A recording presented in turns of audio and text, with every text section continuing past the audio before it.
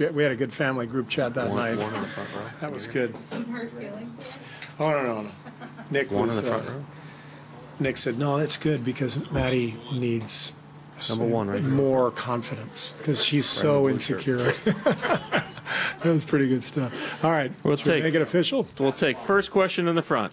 Steve, John Dickinson, 95.7 The Game. Obviously, Andre has been ruled out for Game 1, but just what's kind of the latest on Andre, and how does this series change? He got a lot of the LeBron James assignments in previous series. How does it change if he can't play for one or more games? Well, I mean, he was MVP of the series in 2015 largely because he took that role on of guarding LeBron, but also because of what he did offensively. He's doing a little bit better today. Some encouraging signs. And, we've got lots of guys who can take on that job. It's a group effort anyway, guarding LeBron. So KD, Draymond, Clay, Sean Livingston, they'll all see time on him.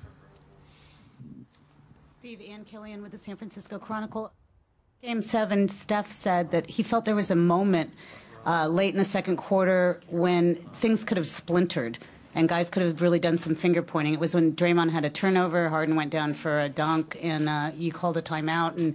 And I've never heard Steph use that word before, splintered. I'm wondering if you felt that there was concern about what was going on inside the team at that point, Yeah. and if it could have. We were splintered for sure. We were out of sorts with all the turnovers, and that timeout was a little chaotic. I think we were frustrated. We were all frustrated at that point. But the one thing I know about our team is, even though they're going to make mistakes, they're competitive, and they're always going to find a way to bring things back and get things going. Experience has a lot to do with that. So our second half was obviously much better. Our guys came together. But, yeah, it was a little chaotic during that huddle. Steve, Ron Kojic from the San Francisco Chronicle. You've probably been asked this in some form before, but what's your best theory on the third quarter? The numbers are just insane. How many more points you've scored, and the shooting percentages, particularly for Steph. It's like in the playoffs, 25-25, 60-25. What do you think's going on? I think there's a few things. I think our guys in the regular season anyway, there's the first half, there's a lot of feeling out process of the game and figuring out what's what. A lot of games, maybe you go in, you're not doing so well in the first half, or it's tied, or maybe we're behind and guys are upset. So their competitive desire kicks in. I also think teams tend to play really, really hard against us from the beginning. We've been the hunted for the last few years, and I think teams are excited to play us, and they come out on fire defensively, and it takes a lot out of them. And I think in the second half they wear down. I thought that happened in Houston the other night. Their defensive intensity was incredible. They had a lot to do with all of our turnovers and mistakes, but that takes a lot out of you. In the third quarter, teams tend to tire a little bit, and maybe that's why we make a push. Halftime, do you think calms Steph? And when you look at his numbers, any theory or sense of, he's obviously a great shooter anytime, but. No, I think it's what I just said. I think it's the maybe the fatigue factor for the other team defensively, and just the sense that it's time to pick it up. Tim, on the right side, third row. Steve, Tim Reynolds with the Associated Press. The LeBron you're going to see now, how, as crazy as this might sound, have you noticed a continued evolution with him in these 4 finals that you've gotten ready to face him in? And also, how would you describe that evolution of him? I mean, how does the best player on the planet keep getting better even at this point? It's remarkable. You think back 5 years ago, when he was with Miami, they were playing the Spurs, the finals, and the Spurs were going underneath on every screen, just daring him to shoot. Contrast that to now, where he's shooting fadeaway threes from 30 feet to close games out. I think his confidence level in his shot is the biggest thing.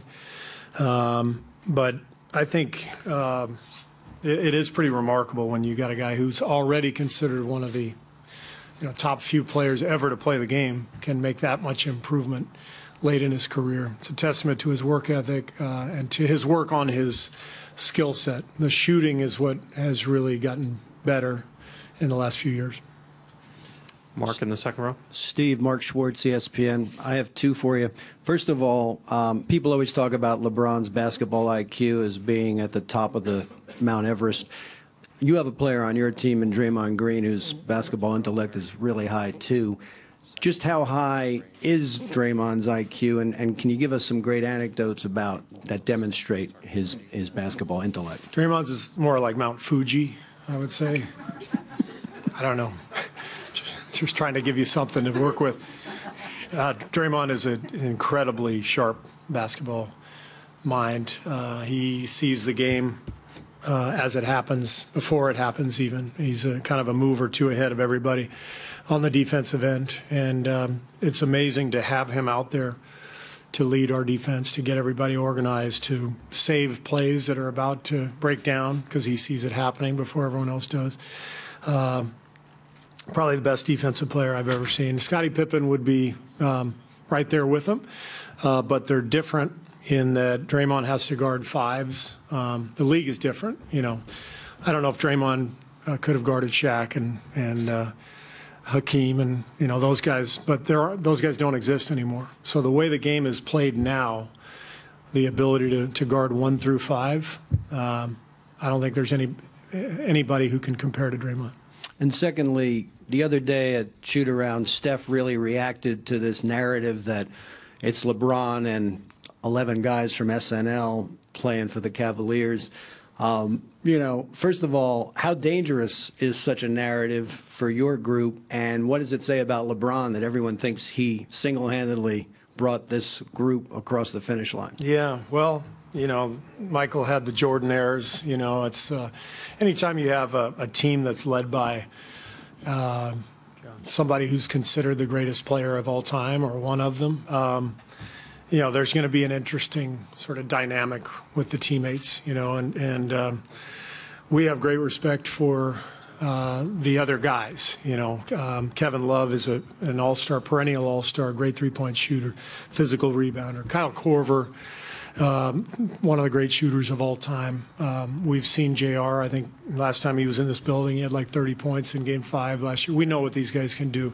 You don't get to the finals with one man, no matter how good that one man is. So we have great respect for the Cavs, their resiliency, the fact that they're here 4 years in a row. We know exactly how hard that is.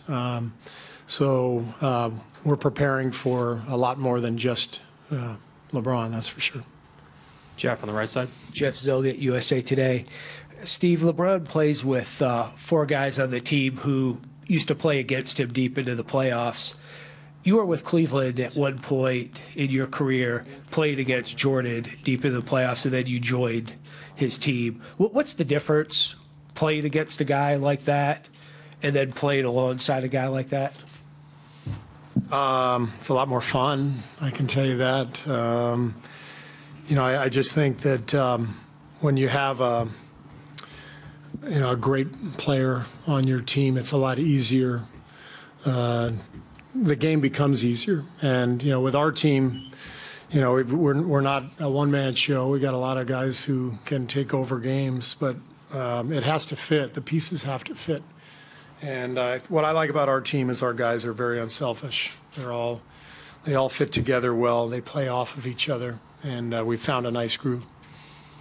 Just briefly, Steve, when you played against him, was it a feeling of frustration? Against Michael? Yes. Yeah, it was very frustrating. A lot more fun playing with him. I do remember, though, the first time I guarded him when I was in Cleveland, he faked right, faked back left, and went right. And I stayed right in front of him, but only because I went for the first fake. And we came to the bench, and Lenny Wilkins said, guys, did you see what Steve just did? He stayed in front. That's what you have to do. I said, that's right, guys. Come on. I was literally still going for the first fake, and he came right back to me. So that was my highlight. Marla in the middle. Marla Ridenour, Akron Beacon Journal.